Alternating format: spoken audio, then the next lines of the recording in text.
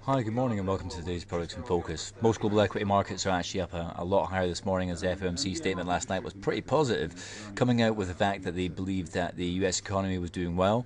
They've got patience in regards to interest rates, so there was a little bit of dollar positive there as well. Equity markets responding very, very strongly with the Dow smashing through 17,361, iron up 17,546, as kind of Yellen was basically coming out to say, yeah, everything's all going quite nicely. We're not overtly exposed to what's happening in Russia and with the oil price shock.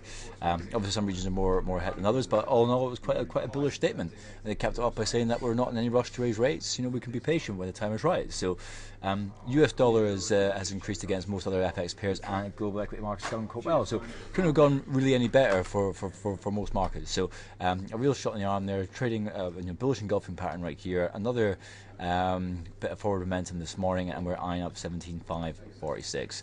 UK 100 has had a huge turnaround the last couple of days, going all the way down from probably around about 61.50.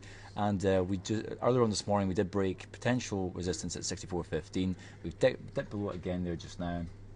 Might just be a little bit of profit taking, but this is a dodgy formation right now, which, if it continues on, could be a little bit negative into the day. But it's had a really, really great run last night, closing towards the top end of its range, taking the FOMC meeting very, very well. Japan 225 also moving in the right direction, as dollar yen completely reversed course last night. We're around about 118.67 right now, so everybody's been buying up the US dollar, cable, euro dollar, all looking quite interesting this morning. We'll come back to those charts in a second, but potential resistance 17,496, capped off by that 21 period SMA as well. So moving on to dollar yen again at resistance 118. Well, basically around about 119 was the potential resistance that it hit earlier on today. That's also the 21 period SMA, bullish engulfing pattern right there. If we manage to get our head above 119, maybe we can get a chance to re-challenge again close to 121, as risk seems to be firmly back on the table.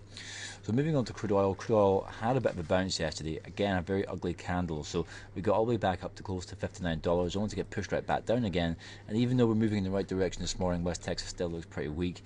With these last couple of candles here particularly showing that there is a lot of selling pressure the closer we get to $60. Moving on to gold.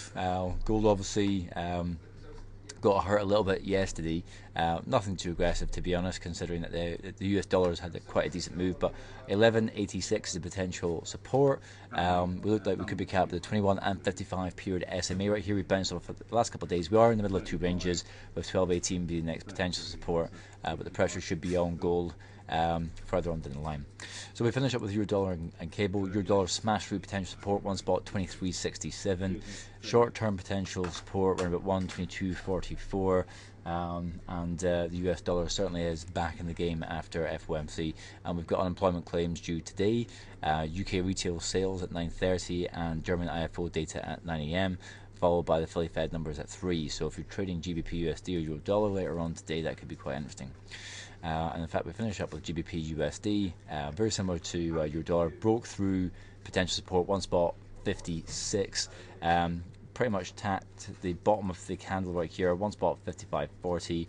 Next potential support, one spot 54.24. So in the absence of any amazing UK data and the acceleration of good US macro data, the trends are firmly back in place for those FX pairs. So we've already kind of covered what's coming out today. Fast forward onto Friday, not a huge amount. We've got UK public sector debt, nothing that exciting.